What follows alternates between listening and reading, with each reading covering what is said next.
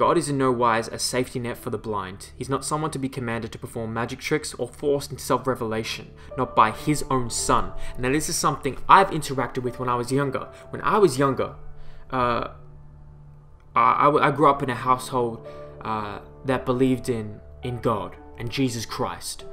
And when I was a young teenager and even a child, here's what I would do. And very few people know this. I would sit on my bed, and when tragedies of my life would arise, when suffering would arise, I would sit on my bed and I would put my hands together and close my eyes, and sometimes I would cry to myself because I'd be going through certain tragedies and suffering, and it was painful. And I would pray. I would pray to God to fix my problems. I would pray to God to fix my suffering and to fix the people around me who were suffering, to help them, and to help myself to fix me, make me more intelligent, make me better looking, fix my family who is going through X and Y problems, please, I don't have a girlfriend, help, I want a girlfriend, I want someone to love, can you help me do that? Why isn't that happening? And I would feel like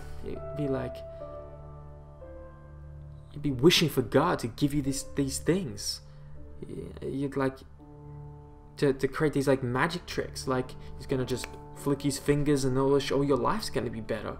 I was deluded. It was like,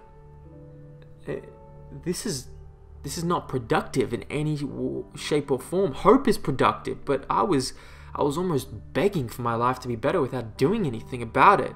And then I had to realize as I grew older, hold on, I must assume responsibility. This is on me. This ain't on some guy in the sky, regardless of whether he's real or not. It's not about whether the existence of God is factually true or not.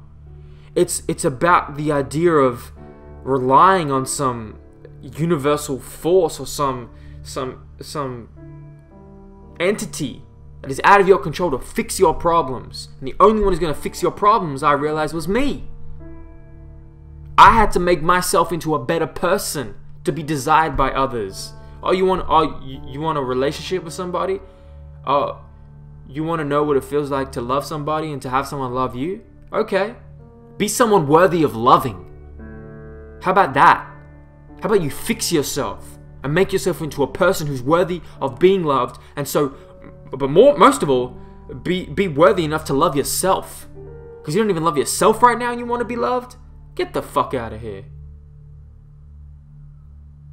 It's a contradiction of life. You want to fix your family? Fix yourself. You want to fix your suffering? Look in the mirror. And Peterson says something very important here. Christ does not causally order or even dare ask God to intervene on his behalf. Yet I was doing it. If Christ didn't do it, I was doing it to God. That Christ didn't even do it. But you're doing it to God. You're asking this pie in the sky entity to fix your problems. He refuses to dispense with his responsibility for the events of his own life. He refuses to demand that God prove his presence. He refuses as well to solve the problems of moral vulnerability in the merely personal manner by compelling God to save him, because that would not solve the problem for everyone else and for all time.